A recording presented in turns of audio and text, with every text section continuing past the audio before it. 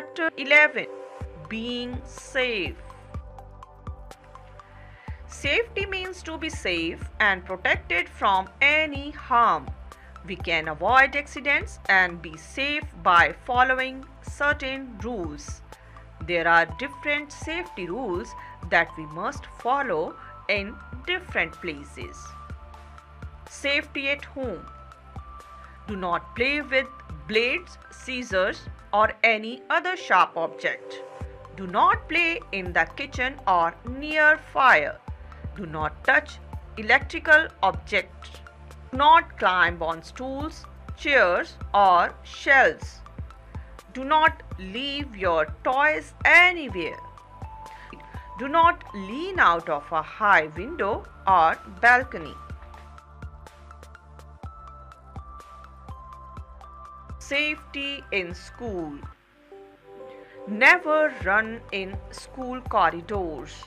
Wait in a queue to get in a school bus. Do not push each other while using stairs. In case of injury, inform your teacher.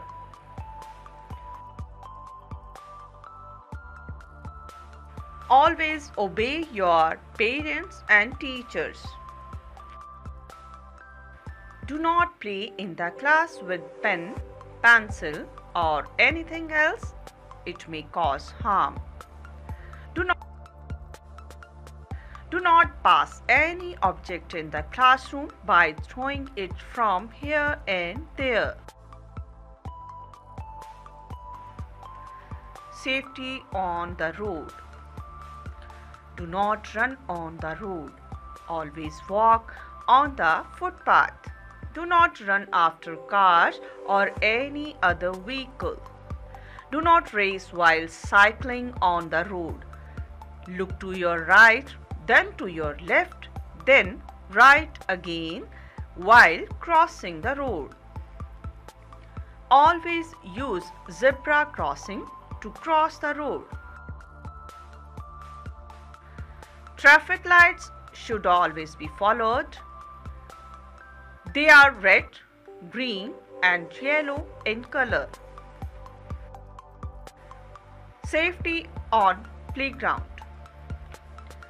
Play inside the playground and not on the road. Do not play near pool or tank.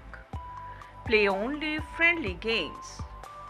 Always play games of your age. Do not play if the playground is wet. Apart from that, there are lots of other safety habits that one should follow. If we do not follow safety rules, we may harm ourselves or someone else. The immediate help given to an injured person before the arrival of the doctor is called first aid. Always have a first aid box at home. If a person gets faint, he should be settled down properly, then should be given a glass of water. Do not get panic if you see blood. In case of insect bite, wash the wound with the soap. In case of fire, cover that person with a thick blanket. First aid kit. A small box that contains items of first aid is called a first aid kit.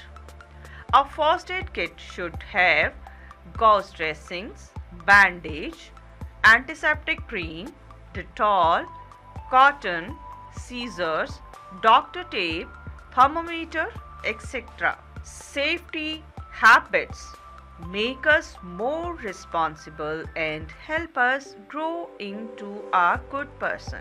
So we should always follow safety habits.